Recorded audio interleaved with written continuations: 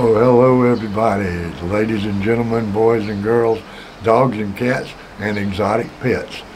This is Bob coming to you from Chiang Mai, Thailand, where things are pretty much ground to a stop. To make things worse, there are a whole heap of forest fires in Chiang Mai province, and our air quality has been bordering around 200 this week. But when the big fire on top of the mountain almost came over the mountain, which is basically the west side of Chiang Mai, when that happened it got up to 391 for a day or so there, and the land is so steep that they're having to fight it with helicopters, and they can't get ground equipment into the fires. So some of my friends are trapped in Hawaii. Now that's probably not the worst thing that ever happened to them, and I'm not getting any complaints out of them. Actually, one of them advised me that he's sitting on a hill over the ocean watching whales in a very relaxing chair. So I guess it's good for some people, and of course Grab and Panda food deliveries are doing great. From 10 at night until 4 in the morning, we're not supposed to go out at all.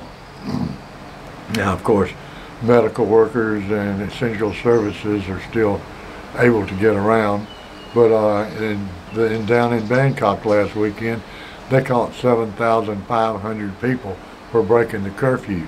So, especially down south, they seem to be enforcing it. Schools have been closed for quite a while. Thailand got its first case within a day of the time South Korea and Taiwan got their first cases.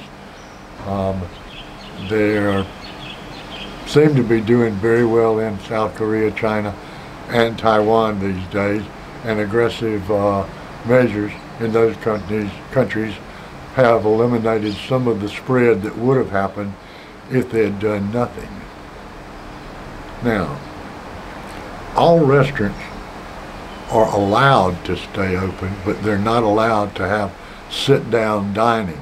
So they either have closed for this period, or they're going to be doing takeout only. In a surprise move, the government banned all alcohol sales from the 10th of April until the 20th of April in an attempt to get the thing back under control.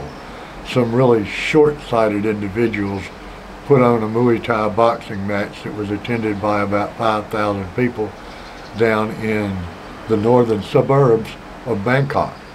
And that sparked an outbreak, which seems to have tapered off now. And the biggest source of infections is currently Pattaya.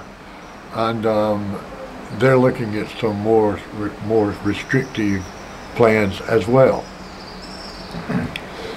The streets are largely bare, and you can walk across the busiest street in town just about without looking to see if anybody's coming. I'm not suggesting anybody do that, but the traffic is so thin. I mean, I'm sitting a block off one of the major streets in town, and you hear no traffic, and it's what would normally be rush hour.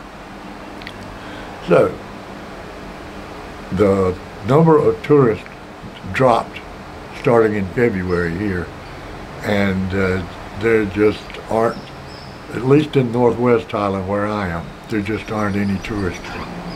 Oops. A birdie came in to see if I had put out anything for them to eat. I don't know if you caught that in the edge of your screen, but I wasn't expecting a visit. So, my friends in China, I know a doctor and a teacher. I talked to them yesterday, and they were both pretty in good spirits. The doctor seems to think that they've got the virus on the run, and since they're the ones that got it going, the response, and shared information with other countries about what they knew about it before the countries that kind of waited around for it to get there before they did anything. They shared information with them. In some places it was listened to, in other places it was ignored. Be that as it may. Or as Kurt Vonnegut would say, so it goes. So that's how it is here in Thailand. I might go down and grease the chain on my motorcycle in case we get a couple of good days of weather, because we're expecting rain Monday, and that'll clean up the air a bit. I hate to go ride when the air looks ugly. I feel like I've done my job as a postcard photographer. Well, I appreciate you watching, I really do. You know, YouTube pays us or doesn't pay us based on the number of likes and subscribes we get. So I would sure appreciate a like or a subscribe, or even both. Thanks again for watching.